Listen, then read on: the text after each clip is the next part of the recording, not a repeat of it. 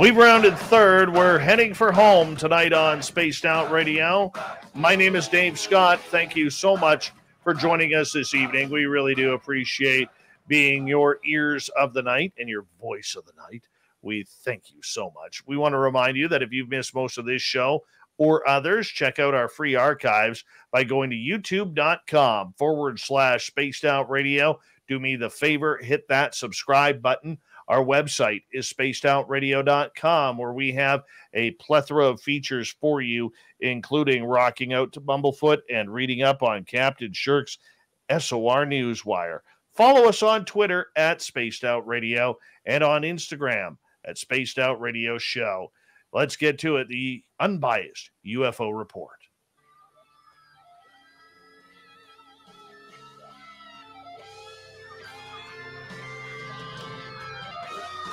Yes, it's that time of the night again where we bring in Jon Hudson. We call him Stetson John around here because he always wears a black Stetson, and it looks damn good on him. It really, really does. And Jon is always up to date on what is happening around the UFO world, keeping all of you in the know of what's happening. He's like our personal TMZ reporter when it comes to UFOs. Jon, always a pleasure to have you.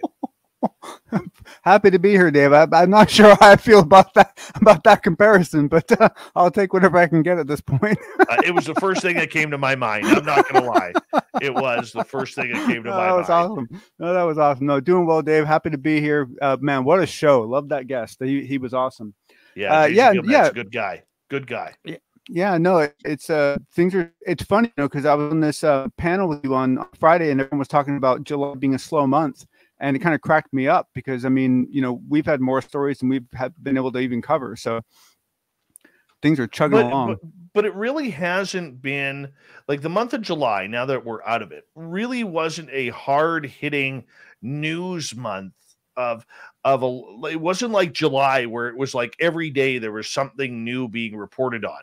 It was a lot of conjecture going on, drama, if we could use the word drama. I mean, probably the most exciting part was Avi Loeb, the Harvard professor, setting up the Galileo project, which I think is going to be absolutely incredible if they can get the proper funding for it. But let's move on here in regards to what you bring for us tonight, Jon, because you want to start off with a correction that you made a boo-boo with last week. Yeah, just a quick correction. And it partly was my own fault for doing kind of guesswork. But basically, when we were talking about, and I don't remember identifying him as lieutenant or commander, but he's actually a rank commander now.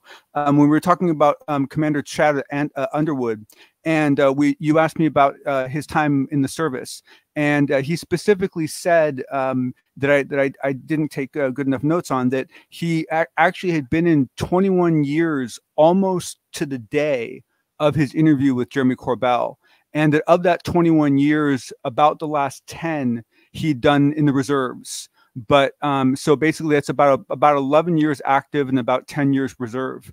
And but he reserve as a civilian employee, so he's pretty close to still active from that point of view.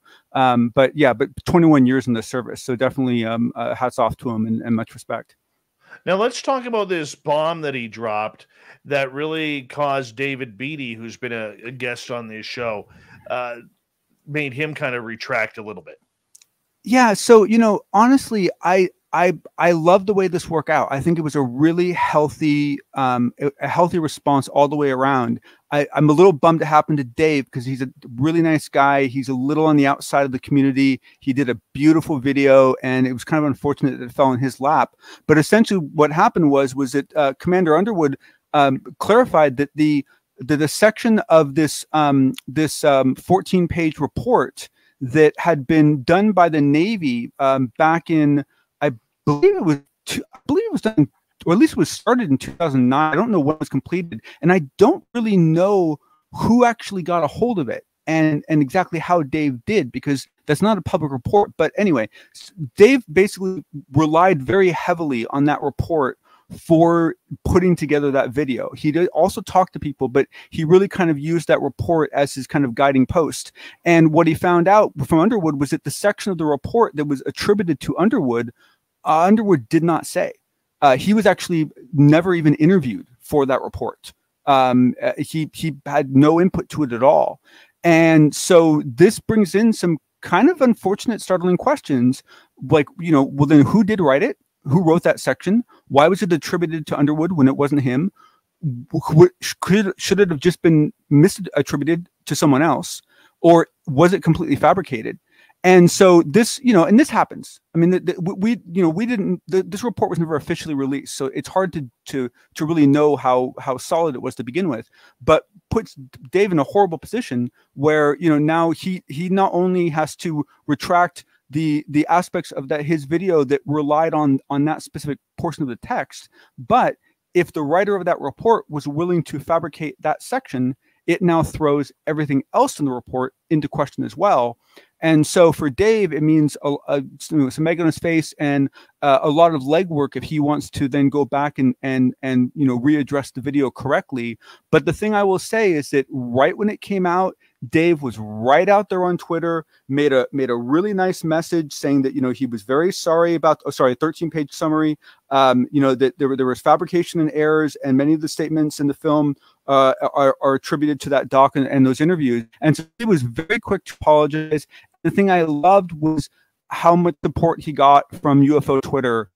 People responding with, "Hey man, don't worry about it. It happens to all of us. You know, no harm, no foul. You know, thanks for being upfront about it." I mean, Dave was much harder on himself than anyone else was. And so between Dave calling it up real quick and everyone's very supportive response, I thought it was handled really well. But it is a very unfortunate, you know, set of circumstances for Dave, because he did a beautiful video and now he has to put his sources into question. Yeah, and that's always the chance you take when you're relying heavily on sources. It doesn't matter whether it's this show, whether you are creating videos or talking to people. You want to make sure that you are getting the proper information out there. And, you know, the way this society works today in the news cycle, where everybody's trying to be first, everybody is trying to get that information out. You know, sometimes accuracy fails on that. And it's happening in all sorts of mainstream media. And that's basically started happening a number of years ago when Twitter became the forefront of getting news out quickly and breaking news out quickly. And could it be something that it fell in the lines of that because of the pressure there was to try and bring something out? Well, that's what was interesting, was that I don't know how many people were paying this much attention. There were actually a lot of differences between Dave's first video and the most recent one he released later on. He went through several iterations of that video where he was making corrections, where people were calling him up and saying, "Oh, I was actually this guy, and it actually went like this." And so he actually went through several, you know, versions of it, and it got tighter and tighter and more accurate, we thought, as time went on. So Dave was putting in a lot of legwork to make sure. I think that's why he's so upset, because he really did put a lot of work in to make that video accurate. And you know, this really blindsided him, blindsided everybody. No kidding. Let's move on to another one here. George Knapp from KLAS TV in Las Vegas, and really Mr. UFO when it comes to reporting this in the mainstream.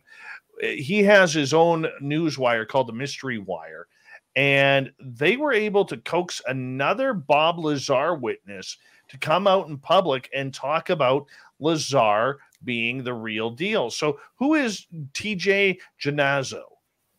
Well, thank you. You know, I was kind of playing with the pronunciation myself. First of all, I encourage everyone to go on to YouTube or Mr. Wire and watch the videos yourself. There's 4 of them. They're very, very entertaining and very interesting. He is a retired police officer who was not only working in the court system when Bob Lazar was in trouble for the pandering charges, but it turns out he was a real confidant of George Knapp at the time, and actually provided George with a tremendous amount of assistance during that entire fiasco, including kind of, you know, helping advise Bob Lazar on you know, how much, you know, trouble he was really in, and, you know, why it was so important to play by the rules and admit to what he'd done. And so this guy's a you know, he's someone who had an interest in UFOs to begin with. but he was really a confidant of George's. And so, you know, you get to hear some interesting inside stories. And specifically, I don't know if you guys all remember, but there was a specifically disturbing story that George Knapp told about a woman who was going forward as a witness, who then told that, you know, that it's really easy for people to get lost in the desert, and was really threatened and was scared and wouldn't talk to George anymore. Well, it turned out this was this guy's friend. This was a woman that worked with TJ in his office. And he talks about how it wasn't just that she shut down George after that. She shut down everything after that. She basically wouldn't talk about any of these topics at all, and really kind of avoided TJ after that. And he said her whole personality changed after that event. They really scared her. Yeah, and you know, according to this, what makes this guy believe that Lazar is the real deal?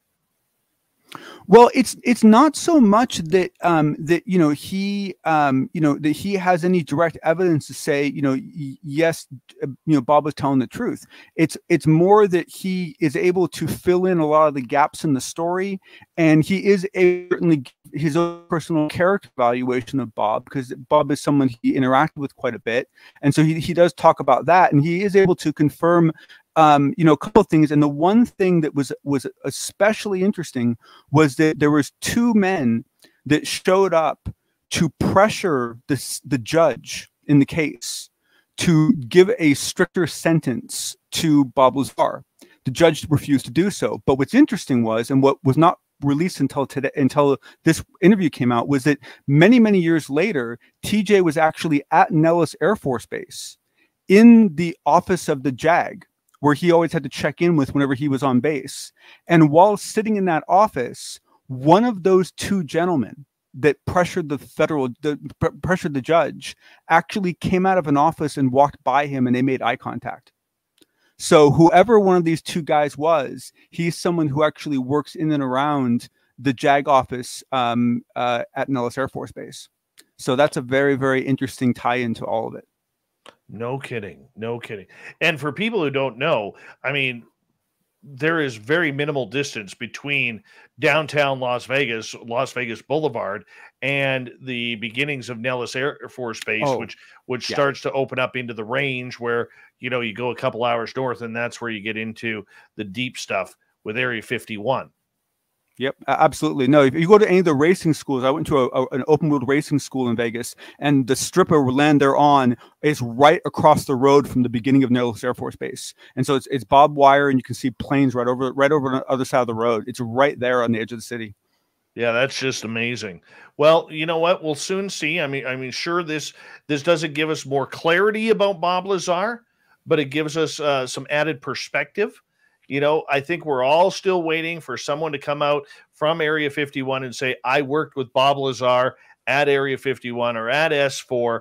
I doubt that person will ever come forward, but it does give you hope that this story after 32 years still is not dead in the water, and that there is more material to present. Okay, finally tonight with you, we are going to get into Katie and the alien from Roswell. Now, this goes back to our guest, Katie Grabowski, that we had on last week. This I don't know if you were prepared for this when you were going to interview her, but this was just the coolest thing to come out of any interview that I haven't expected in a long time. And basically, Katie, who's a very good investigator on her own, basically had been curious about some rumors that had been going around for a long time that one of the bodies from Roswell had ended up in Denver. And it so happened that in her investigation, that a couple from California reached out to her because that gentleman's father was a mortician in Denver. And so she ended up getting to interview that mortician, I believe 2 or 3 times, she said, before he did pass away. And basically, and you should listen to the interview that Dave did with her, but basically, to make a long story short, this mortician found a safe in the basement, found out it had been had a stay on it by a federal judge, opened it anyway, thought that he found a small child. Only many years later, while paragliding, I believe it was, or hang gliding in New Mexico, did he then pick in that it might have been something other than human. And in Katie's effort of investigating all this, she was giving a talk about it at a home, for older individuals, and mentioned the fact that the federal judge had passed away. And someone in the audience said, "Oh, well, his widow is up on the 5th floor. Would you like us to go get her?" And so she actually ended up meeting with the widow. So she's met with the widow of the federal judge who put the stay on the safe, and she was able to interview the mortician that sneaked a peek at it. And on top of all of it, she hinted that she might actually know where the thing is currently resting. So it was one hell of a story, and something that I think we're all going to be very, very excited to follow as Katie proceeds down this investigative path. Do you think that, now we're going on hearsay, though. That's the problem. As these stories get long in the tooth, the people start dying off, and we're having to go by second-rate reports here. Is that still going to be valid in a story like Roswell? It depends. If they don't ever find any physical evidence, then it's just a really good story. And it is. It's a good story. I mean, everyone should really go back and listen to it when Katie tells it. It's a fun story, and it's an interesting story, and it's the kind of story that I like, because you have separate pieces of seemingly mundane information that then, when you put them together, you suddenly realize it's something very significant. And those are the kind of stories I like to follow. But I agree with you. Up until this point, it is essentially hearsay. However, if Katie is able to find an actual body, or even a location where it's very obvious that a body had been kept for some period of time, that brings a whole new level of seriousness to the story. Wow. That's going to be amazing. My friend, thank you for a great night of reports. We'll talk to you in 2 nights' time. My pleasure. Thank you much. You have a good evening. All right, let's get to the news.